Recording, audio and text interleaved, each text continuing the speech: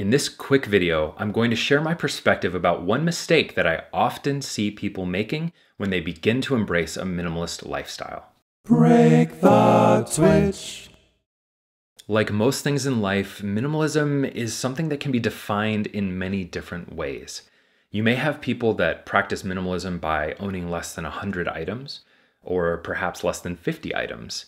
You may have someone that practices minimalism by only putting one painting on each wall of their mansion. It doesn't matter how you practice minimalism, but it is super important to remember one thing. A common mistake that I see is people taking minimalism and using it to create just another impossible standard to live up to.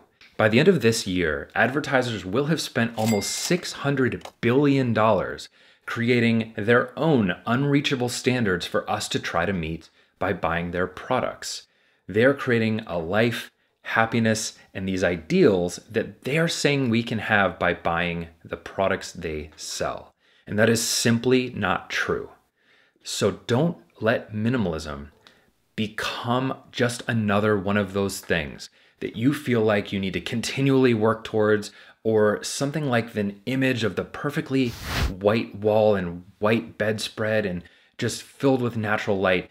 It doesn't have to look like that. If you want it to, it can.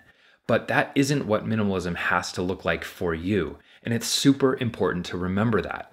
You don't have to purchase a new, more minimalist bedspread. You don't have to purchase a more minimalist table. Maybe that'll be a good option for you down the road. But you don't have to do that to embrace the freedom that choosing to consume less and own less can give you.